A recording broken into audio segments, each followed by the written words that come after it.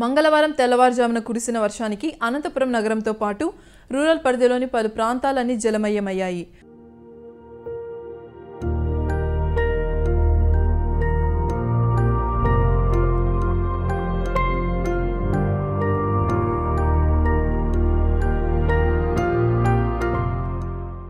మంగళవారం తెల్లవారుజామున 1 గంట నుంచి దాదాపు 3 గంటల పాటు కురిసిన వర్షానికి అనంతపురం రూరల్ పరిధిలోని కక్కలపల్లి పంచాయతీ దండోరా కాలనీలో నివాసం ఉంటున్న ప్రజల నివాసాల్లోకి వర్షపు నీటితో పాటు మురుగునీరు సైతం చేరడంతో ప్రజలు తీవ్ర ఇబ్బందులు పడ్డారు.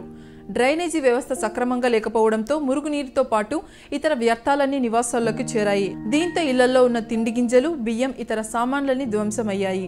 లోతట్టు ప్రాంతాలన్నీ జలమయం కావడంతో ప్రజలు కట్టుబట్టలతో మిగిలారు. ఇళ్ళకి నీళ్లు ఉన్నాయి, ఇళ్ళలు ఎవరు పట్టించుకోలేదు, మన్ను దొరమని తోలలేదు.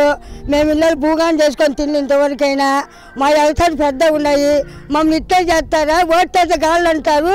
ఇళ్ళకి మన్ను దొరమని తోలనైనా పాములు, తేళ్లు, మండిగోపులు అన్నీ వస్తున్నాయి. అన్నీ కొట్టుకొస్తున్నాయి, సోమన్నను పోయినాయి, ఇంత భీమన్నీ అనిపోయినాయి. ఇప్పుడు వచ్చి అయిపోయి చూసిపోయా మేము ఏం చేస్తున్నాయి అంటారు. తెల్లవారుజామున కురిసిన వర్షానికి పాములు, తేళ్లు లాంటి విషపురుగులు సైతం నివాస గృహాల్లోకి చేరడంతో ప్రజలు బెంబేలెత్తిపోయారు. చిన్నారులు, వృద్ధుల పరిస్థితి మరింత దయనీయంగా మారింది. ఇళ్లలోని మురుగునీటిని బయటకు తరలిస్తున్నారు. తిండి గింజలు పనికిరాకుండా పోవడంతో కాలనీ ప్రజలు పస్తులుండాల్సిన పరిస్థితి ఏర్పడింది. కొన్ని చోట్ల మూగజీవాలకు తాగునీరు లేకపోవడంతో ఆవులు, గేదెలు వర్షపు నీటినే తాగాయి. పారిశుద్ధ పనులు త్వరితగతిన చేయకుంటే దోమల వ్యాప్తి పెరిగి ప్రజలు అనారోగ్యం పడే అవకాశాలున్నాయి. మా దండోర కాలనీ, నా పేరు లక్ష్మీదేవి. మాకు అన్ని ఇంట్లోకి నీళ్ళు వచ్చినాయి. రాత్రి అంతా నిద్ర లేదు. పురుగా బుట్రా వస్తే పసిబిడ్డలు ఉన్నారు ఇంట్లో. మేము ఏదామని పోయేది మబ్బున సబ్బున వాన వస్తే ఎన్నిసార్లు చెప్పినా అర్థం చేసుకోకుండా ఇట్లే పెట్టేసినారు. ఈ ప్లాట్లన్నీ వాళ్ళు ఏం చేసలే. మాకు ఎప్పుడు వర్షాలు వచ్చినా ఇట్లే నీళ్ళు ఇంట్లోకి అన్నీ వస్తున్నాయి.